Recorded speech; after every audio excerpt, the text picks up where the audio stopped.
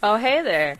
How you guys and girls doing? I am the Thefloorhugger, you guys know that. And you usually don't see my face today, do you? That would be tomorrow that I do the vlogmentaries for month of August. The Hugger commentaries, Friday vlogmentaries, whatever. But I wanted to talk a bit about Gamescom today, as requested by, boom, on the screen, Wade Lawrence. He wanted me to cover a little bit of Gamescom and Twitch, but I'm gonna do Gamescom right now. Because, you know, I have some topics. I didn't pick everything because I didn't like everything, so I picked out the ones that stood out to me. Just some general topics I'm going to talk about, you know, with you guys. Yeah, okay. So, The Witcher, probably the most beautiful game.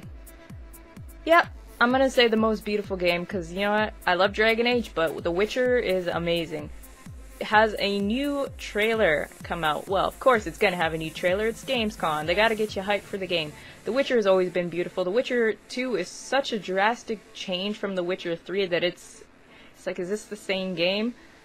I'm excited for this game. Am I going to play it after I get after I do some upgrading to my system? Because, whew, that game is demanding. I can't even run Witcher 2. Mind you, I still have the stock graphics card, stock everything still in my system from when I bought it. So, well, no, I have a hard drive and new RAM, but other than that, everything is still stock. I have to do an upgrade soon. Just gotta get the monies, you know, right? And what I reported on yesterday, was it yesterday? The Tomb Raider.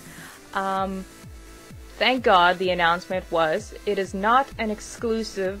It is not like, it's a timed exclusive, that's what I meant to say. Timed exclusive, what does that mean? You guys are asking me, like, Hugger, slow down. I don't know what timed exclusive means. Microsoft paid, let's say, $6 million for the Tomb Raider title for 6 months. So they hold Lara Croft for 6 months. And after 6 months, it's gonna come to all systems, they say. PS3, PS4, Xbox 360, and Xbox One, PC. So it's all gonna come down. After, they haven't said the time or amount, I'm just guessing. So after 6 months, it's going to be released. I'm super happy about that. I don't care if it's 6 months after Xbox. I just want to play it. I really don't care. I love Lara Croft. At first I was upset because they alienated their fan base. Lara started on the PS1, and you don't do that. You don't alienate your whole fan base because you got a little money. But money speaks, I guess. When you're dealing with the billions and trillions of dollars, who knows?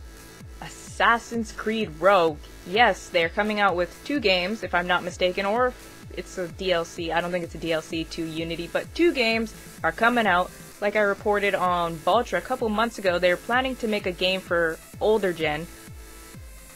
I call it current gen, but if I don't say older gen, you guys look at me.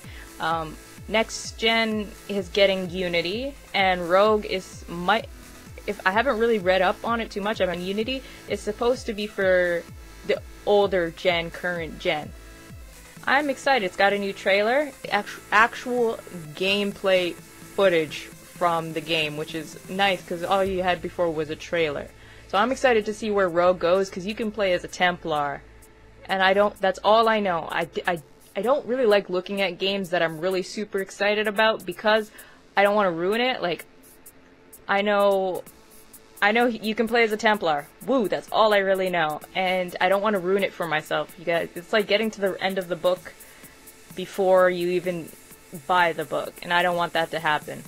My favorite game studio, probably because they're from my hometown, BioWare, has released teaser footage from their new game, an action RPG, not Mass Effect, not Dragon Age, but Shadow Realms.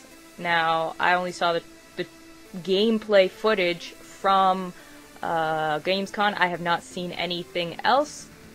I'd have to look more into it and see what really it's about. I'm not 100% sure yet. But, you know what?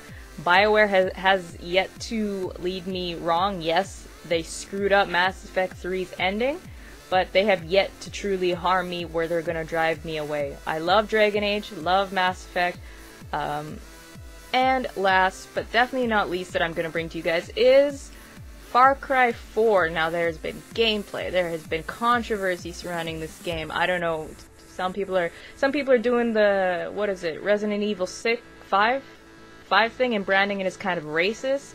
You know what? I don't care. I hated Far Cry 2. Never played Far Cry 1. Hated Far Cry 2 because it was just so boring, repetitive. Loved Far Cry 3.